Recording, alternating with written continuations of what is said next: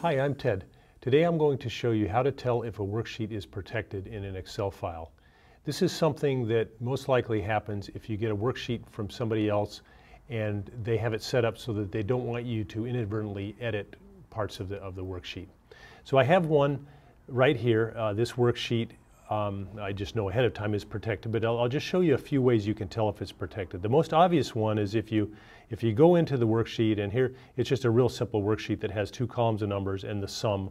And if you go in here on the sum and where there's a formula where it adds the two columns and you start to type, the first character you type in, you get an error message that says the cell or chart you're trying to change is protected and therefore read-only.